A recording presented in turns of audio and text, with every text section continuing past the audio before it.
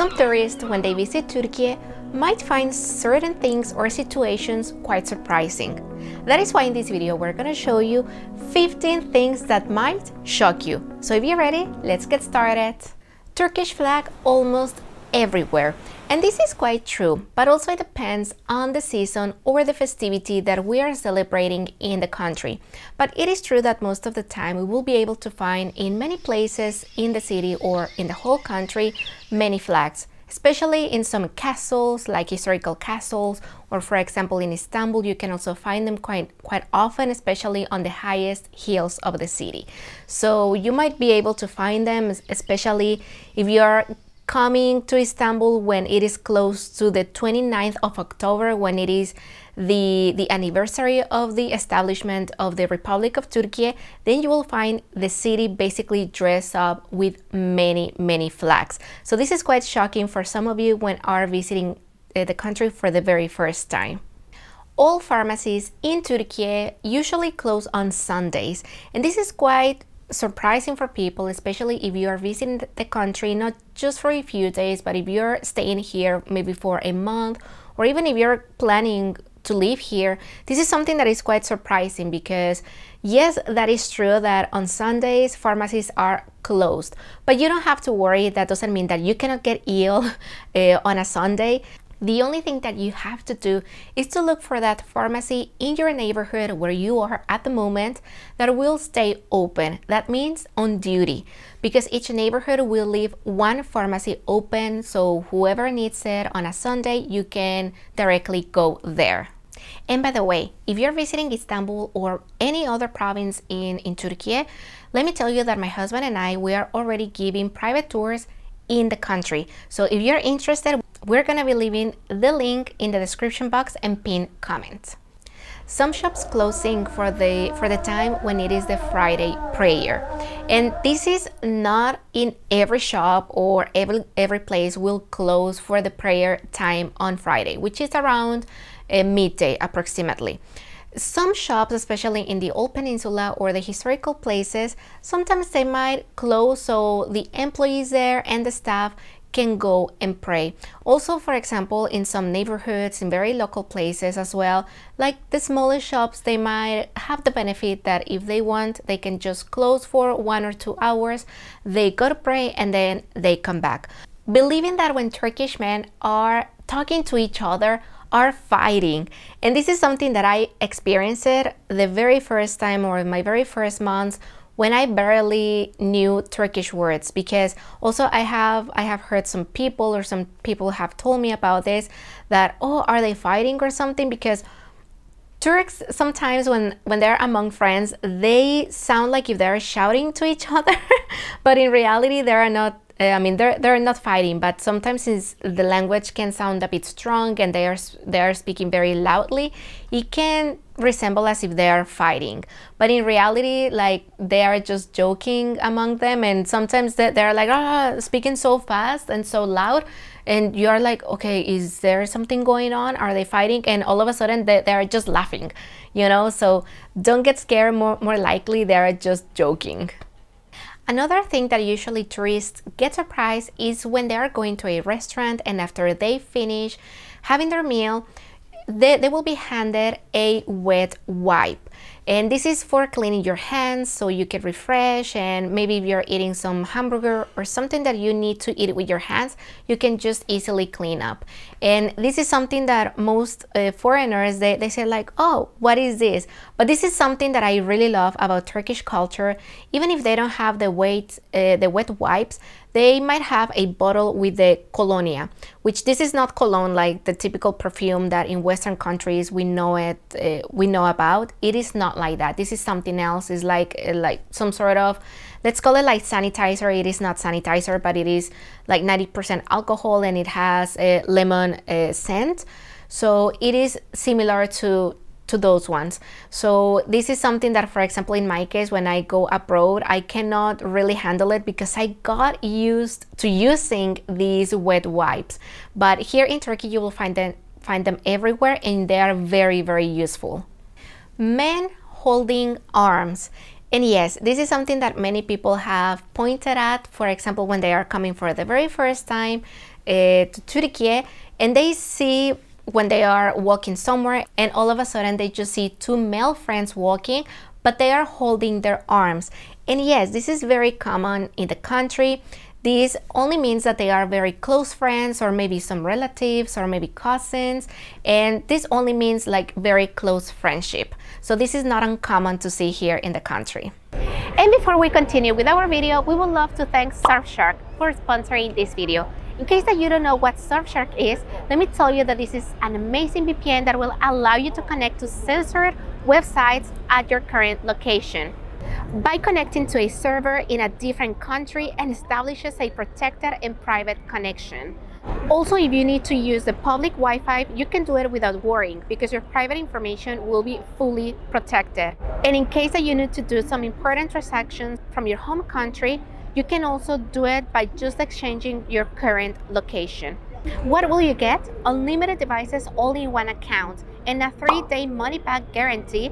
That means that there's absolutely no risk for you to try it out. All you have to do is click on the link shared in the description box and pinned comment and use my promo code Bery Istanbul Tips for an exclusive Surfshark Black Friday deal and up to 6 additional months for free. This one probably is one of my favorites, and this one is about adding yogurt to almost everything, including rice. And this is so true. If you're visiting any Turkish family, if you are honored to be invited to any Turkish house, then probably you might experience this. Yogurt is one of the foods, of the ingredients that you will find in every Turkish table, and basically we just mix it with almost everything. It just tasted so good, really. I remember at first time when I saw the yogurt, I was like, how can you mix yogurt with rice, or even yogurt with rice and beans, or foods like that? And I was like, no, this might not taste good at all. But once you try it, you might become addicted, because this is already me. I'm addicted to that. Every time I'm cooking at home rice, the first thing that I see if I have is yogurt, because if I don't have yogurt in my fridge, then I don't cook rice. So this is something that you will see at many restaurants as well, that many Turks will mix yogurt almost with any sort of food. Finding Mustafa Kemal Atatürk's portrait almost everywhere. And in case that you don't know who Mustafa Kemal Atatürk is, well, he was the founder of the Republic of Turkey, the country that we know in present times. So for the majority of Turkish, is a very important person, and they really respect him a lot. So you will find in many places, including schools, government institutions, even on the streets, you will find his portrait almost everywhere as well. And before we continue with our video, in case that you haven't seen the first part of this video, we're gonna be leaving the link in the description box and pinned comments. So after you finish watching this one, you can go ahead and watch the other surprising things that you might experience in Turkey. In the first part of this video, I explained to you something about the toilets. And in this time, I'm going to tell you a little bit about one little part of the toilets that we can find here. And that is something called a bidet. And many people, especially those ones coming from Western countries like Mexico, even many parts of the US, and if they have never seen this little part of the toilet, they usually get surprised, and they tend to ask, like, what is this? What is it used for? So in case that you don't know, this little thing that you might find in the modern toilets nowadays in Turkey, you might find that inside. And that one is precisely when a person finishes their needs, you can easily clean with that one. So it is much healthier, it is much better using it. So, but you will usually find it in these countries, some European countries, Asia as well, but it's not very common in Latin America or Mexico. So you will be able to find in every toilet in the country that little bidet, that little thing inside, so you can clean up much better with water. This is another one that refers to food, and this is about the sugar cubes. To be honest, this one was a bit surprising to me because I thought that sugar cubes we were able to find them mostly everywhere and that were quite common all around the world. But to be honest, after reading many comments on my channel, I realized that probably is not very common, and some of you got surprised about the fact that here is only sugar cubes. It's not like in other countries, or for example that we can only find, mostly it's more common finding the granulated sugar. So here in Turkey we will find both forms, the granulated and the sugar cubes, but it's most common the sugar cubes. So that one you will put it in teas mostly everywhere. So that is true, here in Turkey is more common the sugar cubes. And let me tell you something as well, something that I even experienced here last year when I traveled to Eastern Anatolia, specifically to Erzurum province. There they have a very different way of drinking the black tea. So what I was told, and that a person living there taught me, was that first, before drinking like the black tea, like your glass of tea, first you lick like the sugar cube, or you just put it in your mouth, you just lick it a bit, and then you drink from the tea. So that was very interesting, very different to me. So that is something that you might experience if you go to Eastern Anatolia as well. The next one is exclusively for those who are not Muslims, who have some other religion, beliefs, or if you don't have any religion. But this is about the call to prayer. And this also happened to me when I first arrived in the country.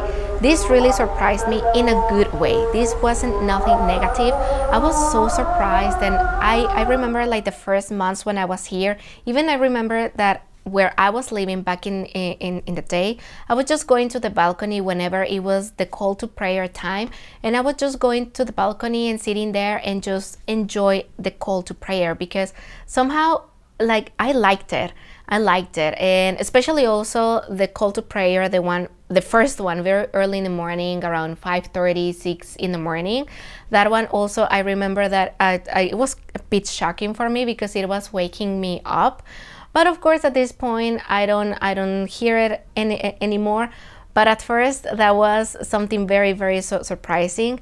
And also, I have heard and read that many people also get surprised by the call to prayer, and they really admire it, because also they mention about that it is like if all the mosques and the minarets are just replying to each other. Like you can hear one and then like the next one. So it is something very interesting, especially for us that we're not Muslims, and at first we have never visited any other Muslim country, and then we come here and we experience it. So that is something surprising for us.